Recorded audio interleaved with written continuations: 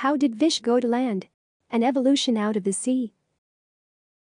In the beginning, the Earth was without form and void. The planets were forged as the nebula spun, jolted into motion by a nearby supernova. Around 4.5 billion years ago, a molten Earth began to cool. Violent collisions with comets and asteroids brought water, and the clouds and oceans began to take shape. Over the next few billion years, single-celled organisms fused and became multicellular. Yet all this abundance and life was restricted to the seas, and a vast and bountiful land sat unused. It was in the Middle Devonian, roughly 385 million years ago, those prehistoric fish crawled out of the water and began the evolutionary lineage we sit atop today.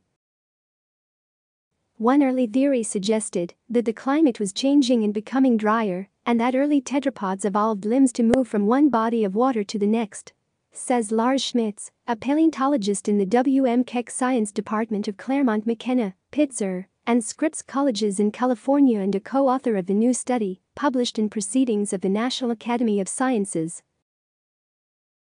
The habitats that these animals occupy today are not necessarily the ones in which they have always lived or in which they originally evolved.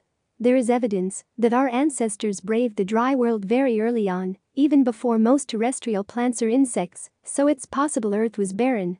It is still unclear exactly where the transition from water to land took place ecologically. As they emerged from the sea, they gained something perhaps more precious than oxygenated air: information. In air, eyes can see much farther than they can underwater. The increased visual range provided an informational zip line that alerted the ancient animals to bountiful food sources near the shore, according to Malcolm McIver, an neuroscientist and engineer at Northwestern University. Aquatic creatures rarely gain much evolutionary benefit from an increase in eye size, and they have much to lose. Eyes are costly in evolutionary terms because they require so much energy to maintain.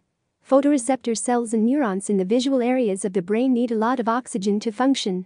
Therefore, any increase in eye size had better yield significant benefits to justify that extra energy. They found that there was indeed a marked increase in eye size during the transitional period.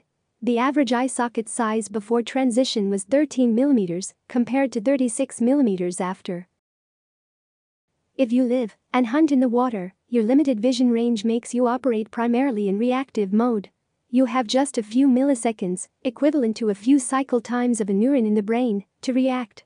According to McIver, it's likely the first land animals started out hunting for land-based prey reactively, but over time, those that could move beyond reactive mode and think strategically would have had a greater evolutionary advantage.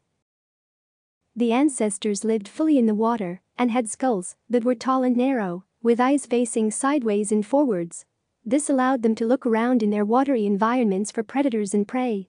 However, as ancestors of the first tetrapods began to live in shallower waters, their skulls evolved to be flatter, with eyes on the tops of their heads. This probably allowed them to look up to spot food.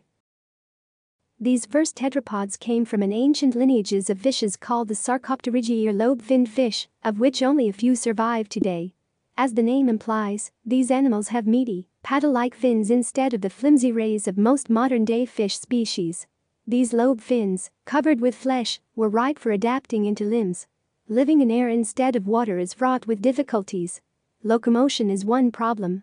Some of the earliest tetrapods, like Ichthyostega, were quite cumbersome on land and likely spent most of their time in the comfort of water.